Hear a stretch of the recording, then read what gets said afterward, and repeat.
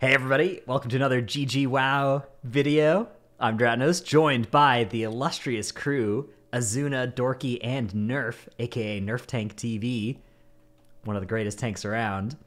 And we are going to talk about, actually we got two of the greatest tanks around in this group. We're going to talk about the Season 4 thing and the Warlords of Draenor dungeon choice that came along with it. So for those who've been living under a rock, next season, still going to be Shadowlands, but we're going to do this weird thing where we've got dungeons from the last 4 expansions in the M+ pool instead of just the Shadowlands ones. And 2 of those are WoD dungeons, which it looks like the voting has selected Iron Docks and Grimrail Depot. There was a vote for these, a public vote.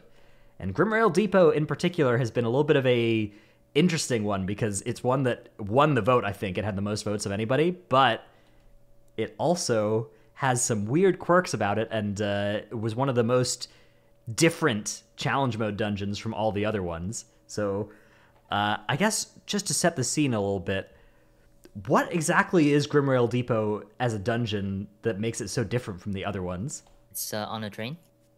It is on a train, correct. That makes the obvious on rails joke, but this is a dungeon where you're literally running in a straight line through the whole place, right, Azuna? Yeah, you pretty much, there's like no real deviation from pulling different trash, going left or right. You kind of just go straight line. Like I'm kind of curious to how they're gonna do the trash count in this dungeon because, you know, some packs like should be skippable. It's like maybe a Shroud Abuse, but like if you need all the trash for 100% count, like got to see how that will play out. Yeah, it's like if they make it less than 100% count, then you kind of get owned if you don't skip, right? Yeah. There's just no way to avoid those packs. Having to pull every trash I think would not be that cool. If you could like skip 1 or 2 packs, it'd be like, you know, then you can have some like some optimization, like different routes and stuff. There is basically 0 actual variation between dungeon runs.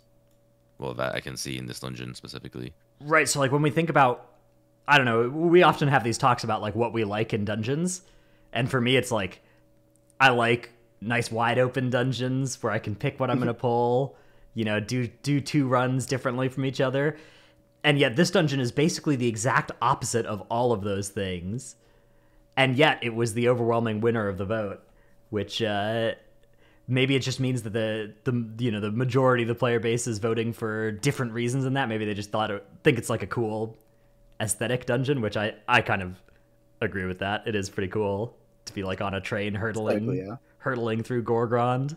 But yeah, from an M+ perspective, I don't know. Another thing to think about is we're in these narrow train cars, right? A lot of affixes feel particularly difficult in those sorts of confines, right? Imagine stuff like Spiteful Spawning, like Storming, like Quaking, like Sanguine, right? These are affixes where narrow confines, like in Sanguine Depths, for instance, you get much more difficulty than in wide open dungeons.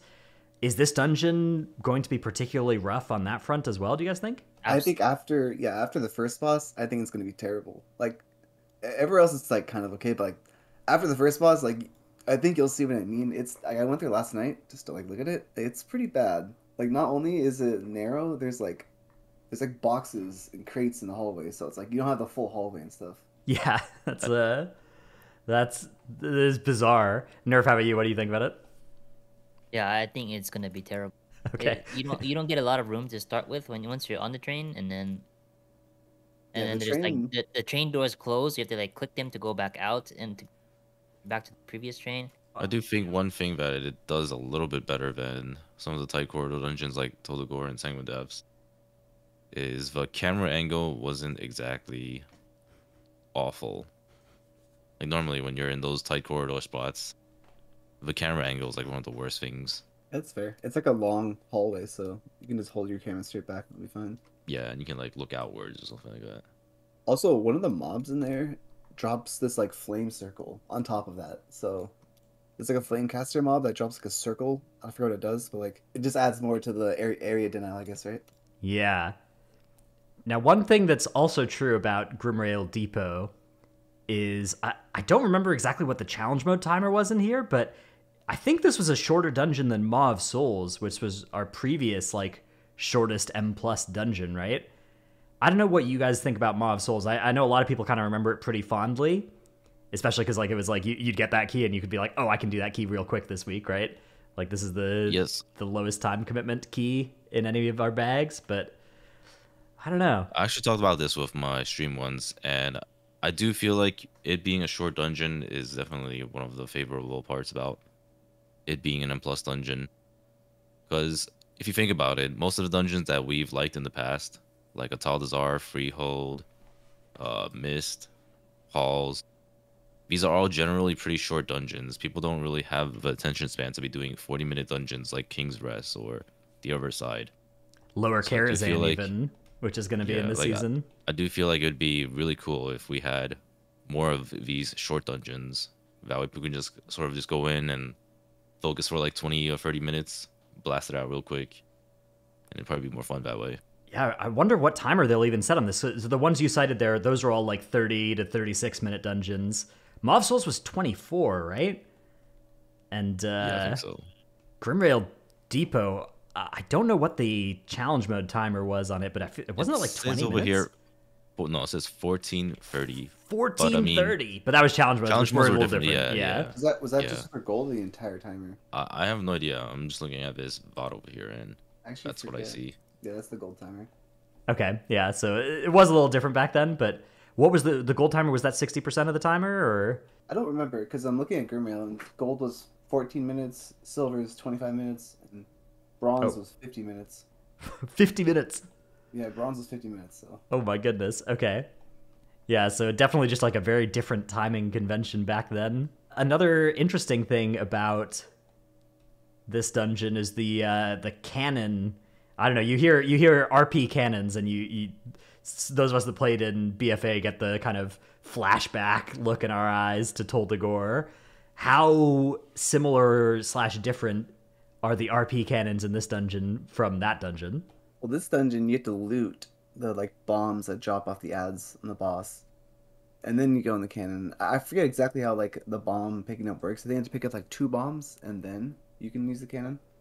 But I feel like that fight is going to be very, very long. I could be crazy though. This is the second boss where it's like on the train cart that like opens up and you've got the winds like, blowing down the sides. Yeah. You walk up to him and it's like a normal boss fight.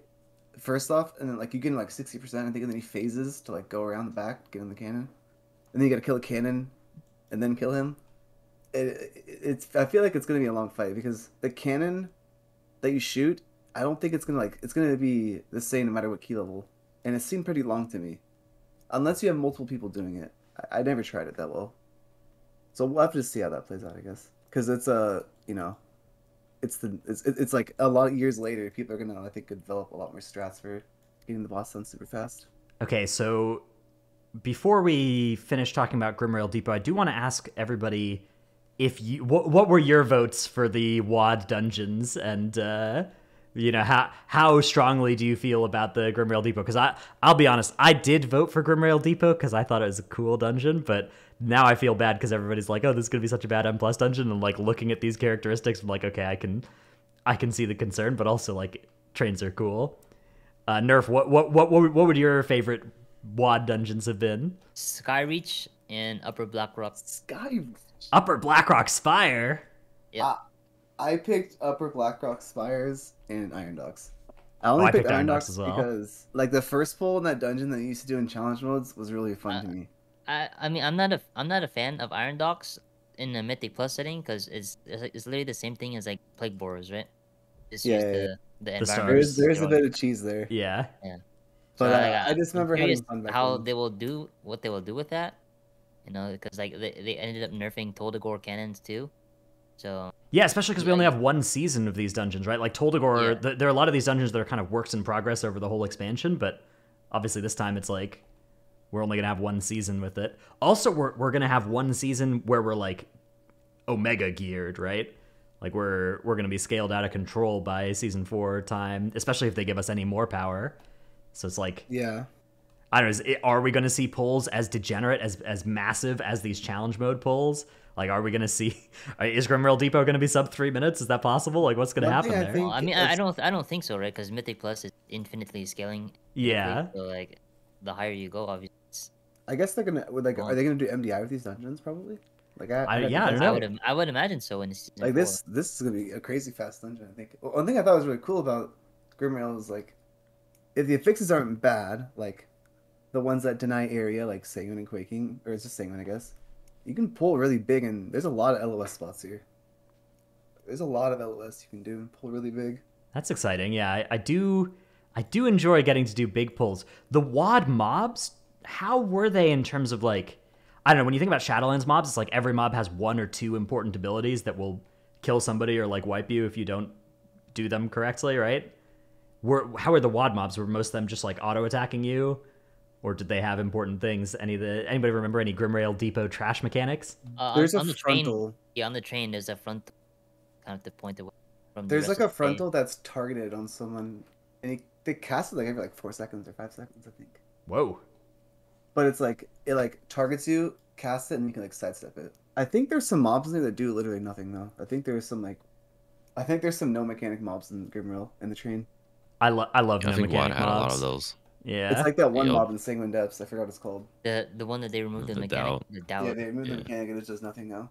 There's a couple of those in Grimrail. Yeah, I don't know. I feel like dungeons are really like obviously there should be mobs that do stuff, but I like it when there's some mobs that are just like filler. Yeah, it just adds to the nameplate. I like it. Yeah, I think just there should be some important mobs and some unimportant mobs rather than just all important mobs. Then it just kind of overwhelms you. Okay, one other weird thing about this dungeon that I want to. I mean, what we don't know how loot's going to work next season. We have no idea. We have no idea if it's going to even be the same items that it was back in WoD. But back in WoD, loot from dungeons was pretty different than it is today. There weren't these like trinkets that did stuff. All the dungeon trinkets from Grimrail Depot, at least, are stat sticks. It's like primary stat, secondary stat, and there's not these trinkets with effects. I wonder what they're gonna do with these. And I mean, I know that some people like stat sticks. We see people using Elegy and Celia's. If these are well budgeted, maybe you'd use these in addition or instead of either of those. But also, like, I don't know, is this going to be our great vaults going to have like random items from either the WoD dungeons, the Legion dungeons, the BFA dungeons, or the Shadowlands dungeons? Like, isn't that going to be super weird? All the different loot design philosophies they've had over the years, all in the same season. Like when you look at the loot, like if you go to the dungeon journal in game, and you look at Grimrail and you look at Iron Dogs, like there's like so many items, and I'm just thinking like all of these are going to be a chance in my Great Vault to like, Yep. Because like you look at like the dungeons we have now is like what, like 3 pieces per boss, I think, in Mythic dungeons now, something like that, right? And, like now it's like there's like so many items on the screen. Like what are they like? What if that lowers your chances of getting like tier or something, right? Because there's like so many items in the pool. I don't think that's how it works. Also, by the time season 4 comes out, tier's not going to be like a. I guess it's going to be vendors. Apparently, we'll see how those vendors work, right? Maybe, yeah. I mean, the Catalyst comes out by the time this video is out. The Catalyst is almost certainly out. Yeah. I assume we're going to have increase our eye level next season, right? I guess probably. I mean, probably. Yeah, I would assume the item level in next season, but yeah, and then you'll want tier again, right? Because I mean, all of the raids will come out or basically scaled up previous raids, so you want like a tier and dom sockets. No. Oh my god. No. Don't put that on me. That'd be sick. I hope dom sockets don't work. Actually, maybe I hope they do. Dude, could you imagine if the shards come back and it's just like everybody who deleted their shards going into this season or whatever has to refarm them and refarm Stygian Embers? They should morph the Catalyst creation to like have an 8 set. So like you just get 5 pieces of the 8 set. Yeah. I mean, having 8 set bonus would be incredibly broken. I mean, I would like that, but that's too much, I think. But like, if you could have like then you could have like flexibility in gear, right? Yeah. You have like pick 8, like in Sunwell Temple, like in Burning Crusade or something, it's like 8 pieces. So I think that would be really cool. Yeah. Bring our set bonuses up to 8 piece, but wow, then we would be super OP. That would be a bit OP. I'm down for it, but yeah, dude, we're pretty far off topic now, but imagine how down bad we'd be then at the start of 10.0, losing our double Legos and our 8 set. We're just here like with 2% haste, auto attacking. 10.0 is gonna give us crazy stuff from the beginning. Oh, true. Yeah, true. The lessons have been learned. Yeah. Okay, well, I think we've gotten through all of our Grimrail Depot stuff that I have on the list. Did I miss anything? Anybody have any further points about Grimrail Depot or WoD or anything before we close this one out? I think Blizzard should reconsider. Like, just You know, override the vote? Yeah. Stop the count? Anytime they do a community vote, we've seen in MDI, it's always the community always picks the worst one that they think the people will have the least fun in. They do that for the MDI fixes something on Twitter. Yeah, my bad. Well, also the WoW community is just really split in what they feel with many things. Yeah, I think it is just like, I don't know, people are voting Grimrail Depot because they like the dungeon, right? It's like, Yeah, I mean, I just like it. fondly. I Yeah. guess in a vacuum, Grimrail outside of the Mythic Plus environment is a good dungeon. It's fun, but like if you put it inside like Mythic Plus, I don't think it'll. Yeah, exactly. yeah, next time they should do like community vote and then a tormented hero vote, and like that's, you know, either one dungeon from the community, one dungeon from the tormented heroes. Well, I wouldn't even say Tormented Hero. I think Yeah, that would be a little bit too far. But I yeah, think agree. that just divides the community even more, which would True. be bad. But yeah, I don't know.